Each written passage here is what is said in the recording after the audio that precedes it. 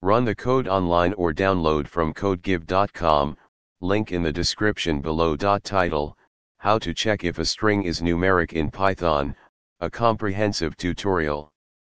Introduction. In Python, it's often necessary to determine whether a given string can be interpreted as a numeric value. This can be crucial when handling user inputs or processing data from external sources. In this tutorial, we'll explore various methods to check if a string is numeric in Python, accompanied by code examples. Method 1, using isnumeric method.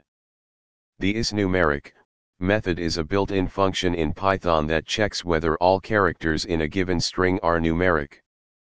It returns true if the string is numeric, and false otherwise. Method 2, using isdigit method. Similar to isnumeric, the isdigit method checks if all characters in the string are digits. However, there are subtle differences, and it might not work correctly with certain Unicode characters. Method 3, using try-except block with float. A more robust approach involves using a try-except block and attempting to convert the string to a float. If successful, the string is numeric, otherwise, a value error is raised.